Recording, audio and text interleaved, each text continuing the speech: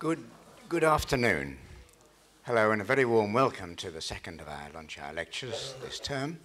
And hello also to those who are watching us online, who can also ask questions, and you can ask questions too.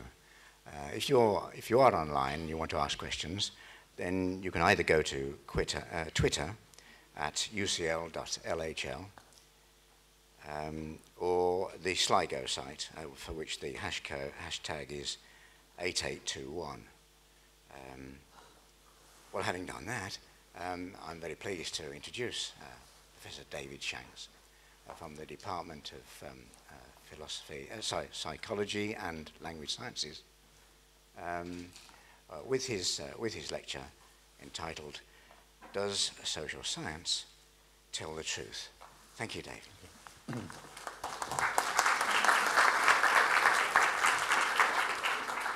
Thank you very much. Obviously, I'd like to be able to stand here and give an affirmative answer to this question that I've posed, but I'm afraid the social sciences have taken something of a battering in the last few years, and we've come to learn that many of the methods that we use may not be quite as robust as we would like them to be. We now have major ongoing efforts to check the reproducibility and the reliability of the kinds of things that we have taken for granted, the findings that we have put faith in and built our theories on. And this scrutiny of our methods is taking place across all the social sciences, in economics, in political science, for example, education research, linguistics, sociology, and so on. The problems that I'm going to be talking about, and probably the remedies as well, are pretty general across the social science spectrum.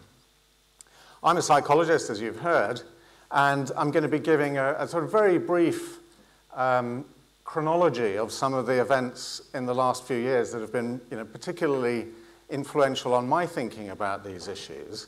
It is a little bit psychology-oriented, but I do want to emphasize that these concerns span all of the social sciences. And the other thing to say is that psychology, regrettably, has really borne the brunt of a lot of the criticisms. We have been very badly tarnished by some of the things that have been discovered. But the good news is that that has motivated many of my colleagues in the field to be, I think, at the forefront of thinking about remedies and methods to create stronger social science, and that's what I want to do today by picking out some particularly salient events from the recent history, telling you about what the original event was, and using them as a case study to introduce some of the methods that have been developed in the intervening time, right up to the current day, which perhaps will help us build a more solid stock of evidence so that perhaps somebody giving a talk under this title in 10 or 20 years' time will give a rather different answer. So our story begins around 6 or 7 years ago, 2010, and I want to introduce you to this lady at the top left whose name is Amy Cuddy. And she was a co-author in 2010 of a very attention-grabbing study. You may have come across this notion of power posing. This was the study done by Dana Carney, Amy Cuddy, and Andy Yap, and published in a quite high-profile, prestigious psychology journal. And basically what they reported in their study was that striking a power pose, shoulders back, chest out, assertive pose, for just a couple of minutes could have quite striking effects, not only internally but also externally. So, for example, they measured testosterone levels in their participants in this study. And they found that striking this power pose, as illustrated by these images at the bottom, elevated testosterone levels compared to in a control group where the participants didn't adopt that pose. And of course, testosterone is associated with aggression, assertiveness, status. So you could imagine that if you were going to go into a job interview, you might want to get a little boost to your assertiveness, and an incredibly simple 2-minute intervention in which you take this pose could have really powerful effects. They also found that after taking a power pose, participants were much more willing to accept risks, to take risky choices. Well, that became an incredibly well-discussed and broadcast piece of research, picked up in all sorts of media outlets. This is the image of Amy Cuddy, she's built a big career around the power posing literature, and she gives lectures on it and has written a book on it. This is the front of her TED Talk. You can see the number at the bottom of that. It says 36 million. That's how many people have viewed her power posing video. It's one of the all-time most viewed TED Talks. And it's been incredibly influential. Some of you may recognize this individual who was widely ridiculed at the Conservative Party conference a couple of years ago, coming out and standing like this. And everybody thought, what's he doing? He was presumably, maybe he had this idea that by striking this power pose, he could not only, exert an impression of power on the audience, but also internally boost his own testosterone and give a more assertive speech. Not that it did him a great deal of good. Well, why am I telling you all this? I'm telling you all this because it turns out probably to be completely untrue, that power posing can have these effects. And the story is going on to the present day. This is a post on Dana Carney's website from just last week, I think perhaps 2 weeks ago, in which she posted a statement saying that she now, in the light of numerous failures to reproduce these findings in the intervening 5 or 6 years, now no longer believes the effects. As such, I do not believe the power pose effects are real. Amy Cuddy, one of the co-authors, actually has come in and completely distanced herself from that conclusion. She still believes that the effects are real. There are many, many lessons from this kind of example, and I could have given you many examples of this, of influential research that's turned out to be very difficult to reproduce. But the one lesson I want to draw from this is around this obsession that social scientists have with this notion of statistical significance. We do our studies, and at the end of them, we come up with this thing called a p-value, which many of you will be familiar with. But if you're not, it's basically you're trying to calculate a probability. What would be the probability of getting the effect that you observe in your experiment if there really is no difference? If the truth is that there's no effect of power posing, how likely would it be that you would see a difference between the control group and the experimental group of the sort that you did see? And convention has it that one seeks to find a probability that's less than 5%, or probably 0.05. There's no reason, there's nothing magical about that 5% number, but it's just become embedded in the way that behavioral researchers, social researchers generally do their studies. And if you do your study and you find that the effect is statistically significant, meaning the probability is less than 5%, then glory awaits you. Your study will be published in a high-prestige journal like Psychological Science. You'll get promoted. You'll get the invitation to do a TED Talk. If your effect is not significant, if it comes out at higher than 0.5, what happens? Well, probably what happens is that your study disappears into your filing cabinet and never sees the light of day. Now, one thing that we have learned in the intervening period during which these replication failures have been accumulating is that this obsession with p-values is a very poor way of assessing the evidence that we're acquiring in our research. And other methods have become popular in the intervening period. And here I'm just showing you a screenshot of a piece of software that's been developed and is now freely available called JASP. This is a statistical software package that's free to download, and you can use this to do conventional statistical testing, and it will give you a p-value.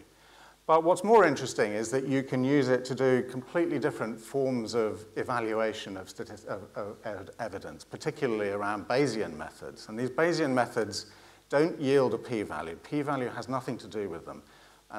They are methods for aggregating evidence and telling you really how much support do you have for your experimental hypothesis.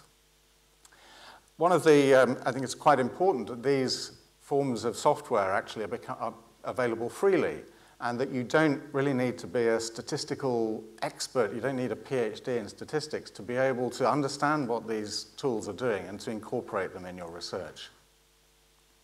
One of the other things that these sort of alternative statistical methods illustrate very obviously is that for many studies, even though they might achieve this magical 0.05 level, a Bayesian approach will tell us that the sample sizes are way too small.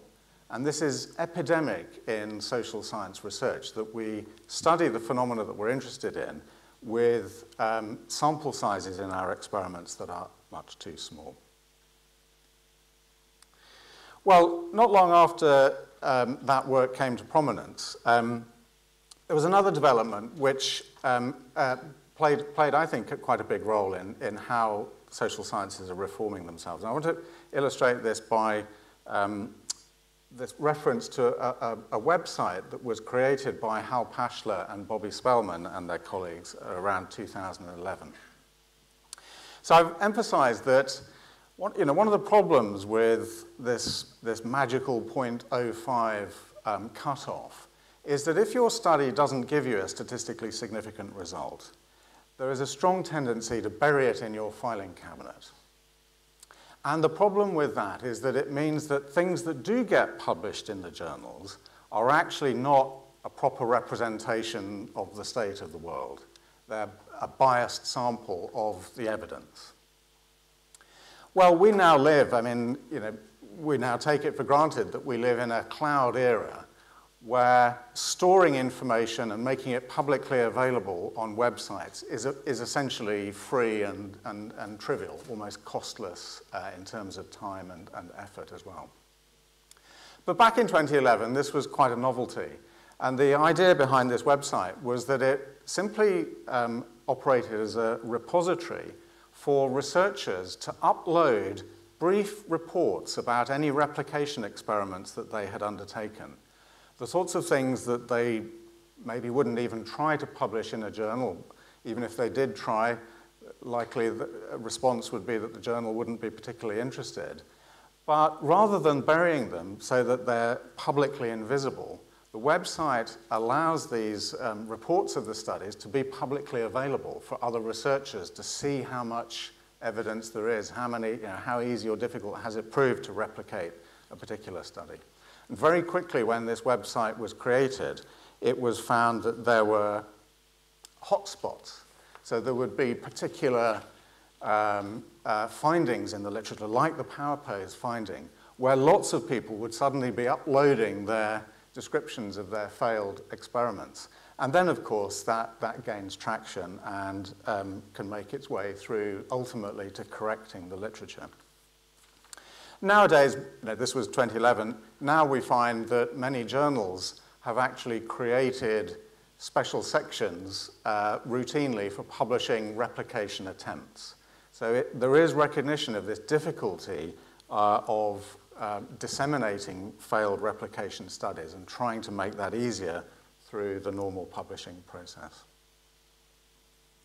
Well, 2011 was a bad year for my field, for psychology, in another respect, which is that this individual, some of you may recognize, Diederik Stapel, was unmasked as a fraud, as a data fabricator. And he lost his job as a consequence of that, and subsequently has had to retract 58 journal articles. He had been making up data for quite a long period of time. This is all now on record because he actually wrote an autobiography which is freely available on the internet and is an absolutely fascinating read for a variety of reasons. But so we have it from his voice that he was engaged in data fabrication. Unfortunately, we have found that he's not alone, and these are some other individuals who in the last few years have also been revealed to have been involved in data malpractice.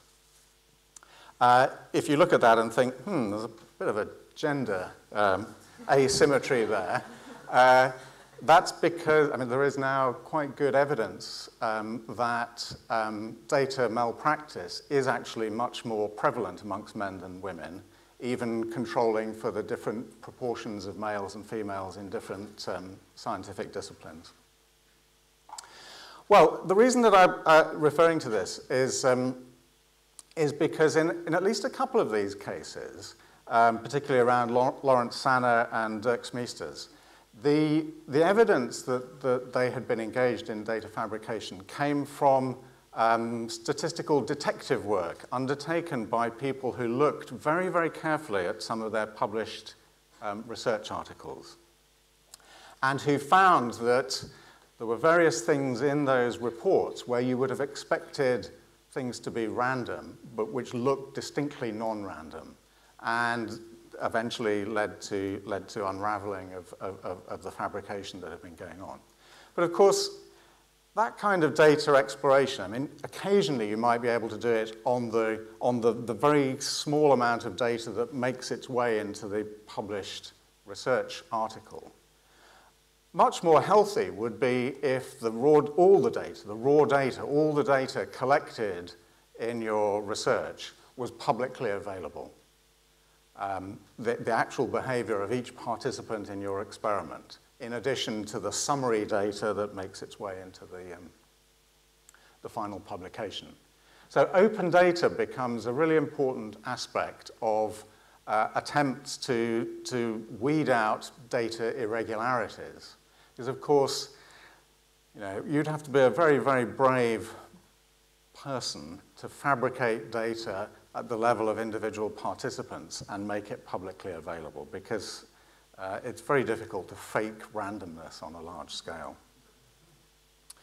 Well, open data sounds good in principle. How achievable is it? Actually, almost every journal has a policy that if you publish in a journal, you should make your data available. But we know that this doesn't work. We know that if you send off requests, let's take 100 random authors of published articles asking for their data, your success rate will be something like 25%. Authors come up with all sorts of reasons why they don't feel it's appropriate to let you see their original data. Some reasons may be perfectly valid if they've done a trial of a particular, in medicine, for example, where there might be worries about anonymity. But in the main, it's very difficult to get the data, and you come up with a lot of sort of, the dog ate my homework type responses.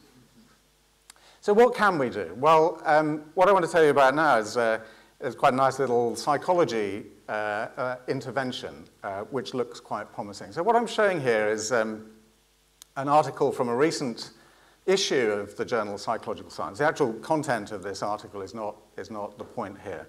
But what I want to do is to point your attention to those little 3 colored symbols appearing on the title page of this published article. These are badges. The blue badge is awarded to authors of a paper if they make their data publicly available through an open repository, a public repository, at the time of publication. The orange badge is for making the actual experimental materials available, and the red badge is for pre-registering the study, which means giving a full description of what the study is going to entail and how the data are going to be analyzed prior to any data collection taking place. And you get these little badges. Now you might think, well, how is that going to affect anybody's behavior? It's a trivial little symbol appearing on the front page of an article. In actual fact, there's reason to believe that this kind of little badging operates as quite a successful nudge to authors. What's shown here is some data from a study undertaken last year. My PhD student, Tom Hardwick, was part of this study, where they've looked at the proportion of articles published in this journal, Psychological Science, before and after the introduction of the badge procedure, the badge mechanism. And you can see that it shoots up after the dotted line, which is when the badges were introduced. And along the bottom in these other grey bars are a series of comparator journals in the same sort of area, which haven't introduced any badges. So of course that's not conclusive proof, but it's pretty suggestive, I think, that you can get small nudges to influence people's behavior. People want, I think there is evidence really that people want to adopt good practices in their research. And maybe they just need a little bit of a nudge to do so. Well, still around 2012, 2013, we now turn to an intervention by this individual here, perhaps some of you will recognize as the Nobel Prize winner, Danny Kahneman. Kahneman won the Nobel Prize for economics, but let me make it absolutely clear that he's a psychologist. Card-carrying psychologist. What Kahneman did in 2012, I mean, these issues around replication difficulty were beginning to get a lot of coverage, and Kahneman sent round an email to a closed group of colleagues expressing grave concern about the health of some aspects of research in psychology, particularly around some aspects of social psychology. Now, when a Nobel Prize winner sort of expresses views on the health or otherwise of a field, people tend to pay attention to that, quite rightly. But they also paid attention because Kahneman used some quite evocative language. This was a news item reporting his email. Of course, his email went completely viral. It got circulated to more and more people, and eventually it just became a big news story in its own right. He said, for example, I can see a train wreck looming. This is powerful and evocative language, particularly around these areas in social psychology. Your field is now the poster child for doubts about the integrity of psychological research. Well, roughly at this time, I myself started to become very interested in the kinds of research that Kahneman was pointing to. And this is really research about how you can tweak people's behavior. You can influence people's behavior by very subtle or possibly even unconscious signals that you provide to them. And it turned out that there were some examples of this that were probably not reproducible, despite them being very prominent and figuring in textbooks and so on. And so I want to tell you about one example of this that we've had a look at, which leads into another sort of recommendation, an area in which research has been trying to modify itself. So this is a book, actually, which summarized a lot of research carried out by Douglas Kenrick and Vladas Grishevigas and their colleagues, all around the idea that the brain is made up of a series of modules. So you have a module for gaining status, for instance. You have a module for mating. And these modules will have a long evolutionary history to them. And subtle signals, unconscious signals in your environment can activate these modules and affect your behavior, particularly around things like taking risks. So this is the kind of research that fell under this umbrella heading. This is a study, I'm not going to go into details of it, but basically a study that if you subtly suggest to women that they might have a sexual rival for their partner, that increases their willingness to consume dangerous dieting pills or to go and get a suntan.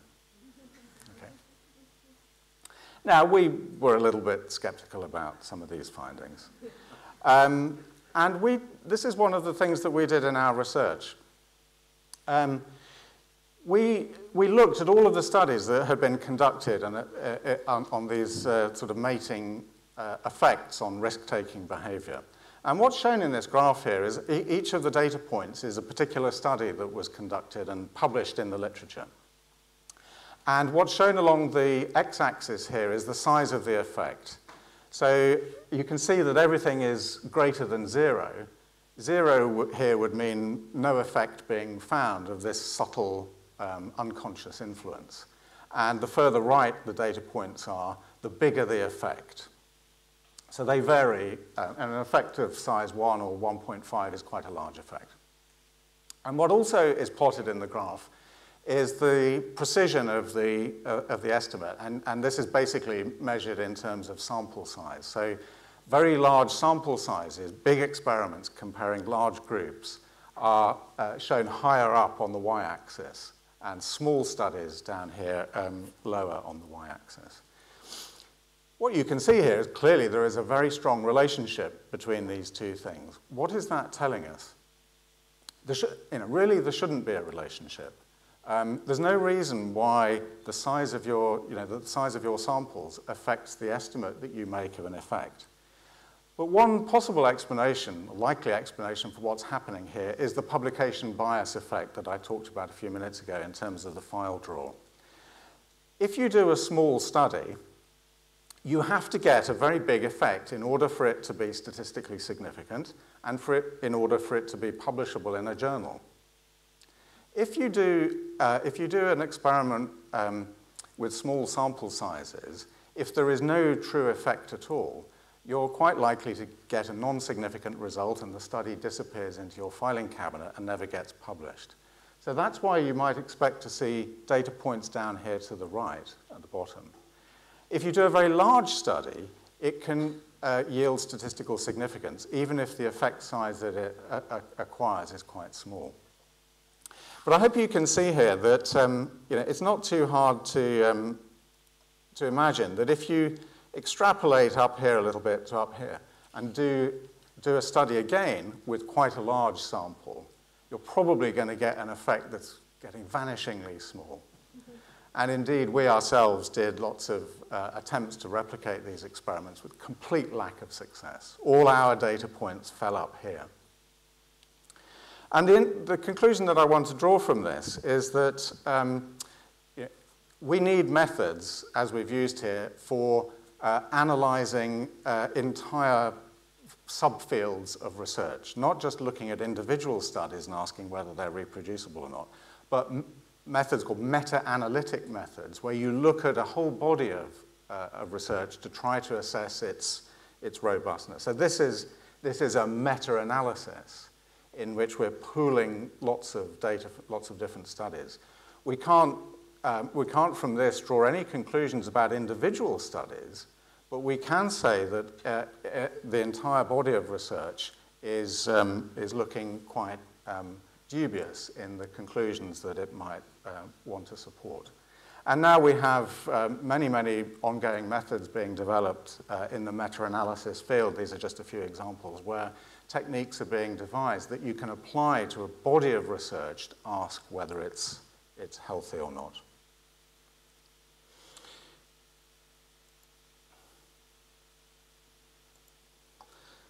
So, how do we go about reforming social science? I've suggested a few things. We need to look at alternatives to this magical p-value cliff. We need to give much more visibility and accessibility to replication studies, open data, pre-registration and badges and so on. And I hope that by developing these sorts of methods and embedding them more in the field, and particularly training young researchers with these best practice methods, maybe we'll be able to come back in the future with a slightly more robust social science.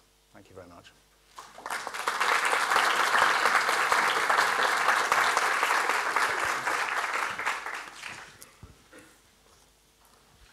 Well, thank you very much, David. I enjoyed that. Now, it's time for questions. It's open to you from the floor. When you ask a question, just hang on for the microphone to arrive. And there's one down here, which is an online question. Hello, David. Thank you very much. This question is coming from our Slido webpage, and it's sort of related to how you opened with the talk about power posing, I think. So the question is, do you think popular science, inverted commas, and social media has impacted what is regarded as true? Yeah, it's a very interesting question. I mean, clearly, I think there are concerns about the connection between academic research published in scholarly journals that's gone through an editorial process, and then how that makes its way into the media and how that gets picked up. And we've, examples like the autism and MMR episode highlight, I think, beyond question, the worries that can arise as a result of getting that translation wrong. So I think there's responsibility at both ends. I mean, I think clearly academics need to recognize the responsibilities that they take on when they give a message out into the world, particularly on something that could be a matter of health or life and death to people. But also, one does worry sometimes about the media and news outlets, that they just have this sort of uncritical desire to absorb anything that any scientist says, and that can lead to concerns as well. There's a question from just behind, right where you are, and you're next. I'm just wondering what you think about the a different field, medicine, where I think the same sort of thing. I'm not working in the field, but especially as regards open data. Yes. And I mean, there's a recent case of statin business where NICE guidelines have taken over. NICE have taken some guidelines over, but there's still a lot of data in that's not been released, I believe. But there's a lot of other. I think I follow a group called All Trials, and to try and get open data. But have you got any information? Of course, in the medical fields, these issues around pre-registering studies and making the data openly available have been part of the discussion for a long time. You have concerns about drug trials, for example, where drug companies are not necessarily making publicly available failed trials. But in terms of open data, of course, in medicine and in some other areas as well, one does have to be extremely careful. I mean, there are all sorts of issues about confidentiality and anonymity. When a participant comes along to take part in your study, whether it's a medical study or a study of power posing, they sign a consent form. The study has been through an ethical approval. Did that ethical approval explicitly request that the participant would consent to their data being made publicly available? So, if you're looking at a study that might have been done 5 or 10 years ago and people are asking for the data to be made available, if the participants didn't consent to that, quite difficult for the researchers to make the data available. And of course, there are issues about anonymity. If you're doing a study on a particularly rare health condition, for instance, if the data were made publicly available, even anonymized, would you be able to figure out who a particular participant is? So these are quite tricky areas. I would say that the UK Research Councils and the government has recently published a concordat on open data, and it's quite nuanced in thinking about some of these issues. But it does say, clearly, in many research areas, there is huge scope for more openness of the data. Thank you for that. And there's a question just here. The microphone. Yeah. It was this one. Hello. This is a completely new topic to me entirely. But bearing in mind what we've been talking about, particularly these last couple of questions about the use of data and responsibility, what efforts do editors of these very fine journals take to inform readers, particularly historical mass media outlets, television and what have you, to say this was a very small sample, and what is more, the authors of this study did not allow their data to be open data, therefore take it with a massive pinch of salt, and indeed we're a bit embarrassed to be publishing it anyway because it could all be a bit iffy, bearing in mind what we know about small samples. Well, the journals, I think the journals bear some culpability here. I mean, I think you have journals like Science and Nature. So we know there is good evidence that research published in Science is less likely to be true than research published elsewhere for behavioral research. These are commercial entities. They are trying to justify their very, very high subscription rates. And one way that they do that is by very attention-grabbing research on topics like power posing and many, many other things. They could respond by not publishing that kind of research, if it's not open, if it doesn't have big sample sizes and so on. But they are conflicted, on the one hand, wanting to sell subscriptions, but on the other hand, being gatekeepers of research. And I think we have a long way to go before we reconcile that. I would say, though, that there are some journals, like PLOS One, which now demands, you can't publish there unless you make your data available. There are some exceptions to that, which are perfectly reasonable, but in the main, you have to publish your data. And that is a very positive, I think, development for a journal to take. And the question that's over there.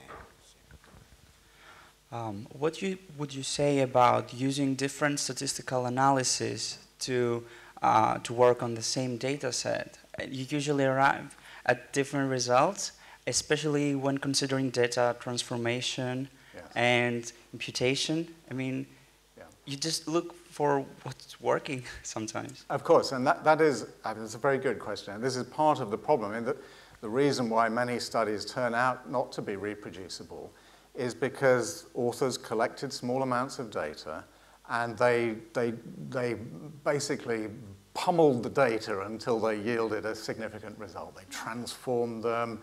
Maybe they dropped one or two participants who they thought were outliers. They did all of these things after the fact, in other words, after getting the data. And of course, that just massively increases the likelihood that you will get a false result. So what is the remedy? I mean, I think partly the remedy is statistical, to make it very clear what you've done so that others can see the strengths and weaknesses of what you've done. But also, if the data themselves are there, then others can try other statistical techniques to see how, do you get a significant result only if you do transformation X and so on. But also, I briefly mentioned pre-registration, and that is terribly important because when you pre-register a study, you are effectively tying your own hands. You're saying how you're going to analyze the data. You're saying what is your sample size. You're saying when are you going to end data collection and so on. Question here. Do you think there's anything to be said for the idea that maybe social sciences, like for example psychology, there's a lot of pressure nowadays to make them as clear-cut as the harder sciences such as biology or physics or something like that, and that maybe part of the problem is changing the public perception of these social sciences so that they come to realize that actually it's not, there's never going to be, or there's not quickly going to be a definitive answer on how certain things affect behavior and things like that. And maybe it's, partly to do with how people perceive these social sciences and how clear-cut they are and they can be. Well, I think that's an interesting question. I mean, I would hope that, for a psychology study or a political science study or a physics study, I mean, what you do is in a particular situation, a particular context with particular participants. To the extent that you can recreate that, we want the findings to be robust. Now, it's true that in social science subjects, things probably do vary more across contexts. And, across time and so on, things vary in ways that they don't in physics. But let me just make the point, by the way, that, I mean, these problems are widespread in the social sciences. I think the problems are perhaps a bit wider than many people recognize in physics and chemistry and other subjects as well. I mean, there are surveys now which have been done in which the vast majority of practicing chemists estimate the reproducibility of research in their field to be way less than 100%, 70, 80%. Now, that's survey data, but it strongly suggests that people in those hard science fields have experienced themselves of difficulty reproducing some of the other things that are published. Thank you very much for that. I think it's the last we've got time for. In a world that's driven by metrics and league tables, I think we lean very heavily on the journals in order to try and lead some lead the way here and exercise some discipline beyond the badges technique. But anyway, thank you very much indeed, David, for a very interesting lecture. Thank you.